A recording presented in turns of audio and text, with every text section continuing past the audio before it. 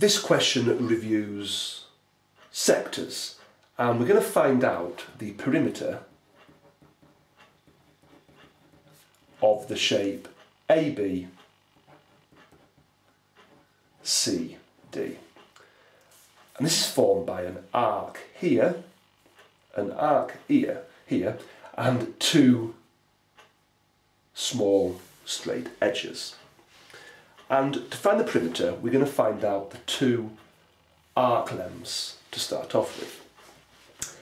Now the key thing here is that a sector is just a part of a circle, and for a full circle, the entire circumference is just pi times diameter, or 2 times pi times radius. So that will find an entire length around a circle. But these two lines are just a fraction of a full circle. So if I look at the arc AD,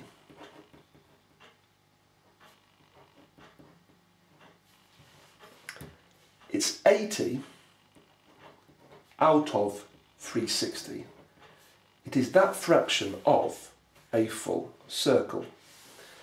And its full circumference, if it was a full circle, would be 2 times pi times its radius. So 80 over 360 times 2 times pi times 5 is a fraction of a full circle, which gives me just that little length A to D. Then for the arc BC. Now this is now a larger length, but it's still a fraction of a full circle.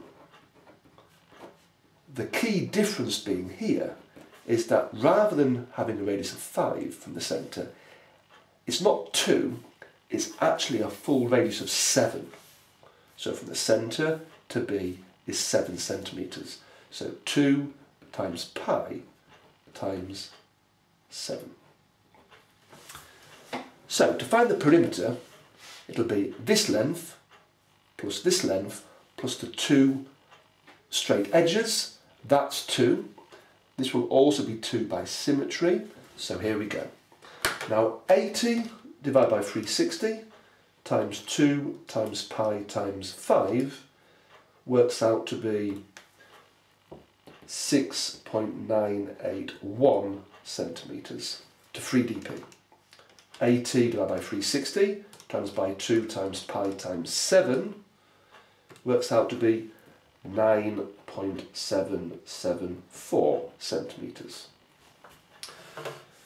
So the full perimeter of the entire shape is 2 plus 2, the 2 straight edges, plus the 6.981 plus the 9.774.